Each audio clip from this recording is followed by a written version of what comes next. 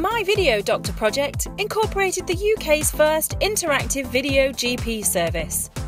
NHS Direct symptom checkers were adapted into personal one-to-one symptom checkers delivered by fully qualified doctors.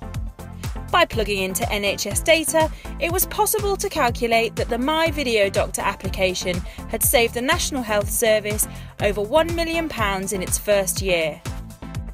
My Health Checker put the nation's health in their own hands by launching a web and iPhone-based suite of checks that allowed users to take 24 different tests.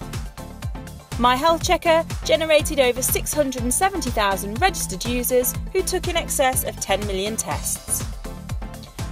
The pioneering My Mole Checker test was launched in partnership with a leading skin cancer specialist, enabling users to take high-quality photographs of individual moles anywhere on their bodies and monitor the developments over time using the iPhone camera. My Mind Checker encouraged people to take a series of tests to measure their probability of developing a series of mental health conditions.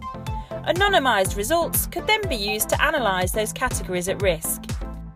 An astonishing 2.25 million tests were taken in the first 8 weeks, and in that time, 15,000 people shared their results on Twitter, and over 1 million people were reached by the My Mind Checker Facebook page.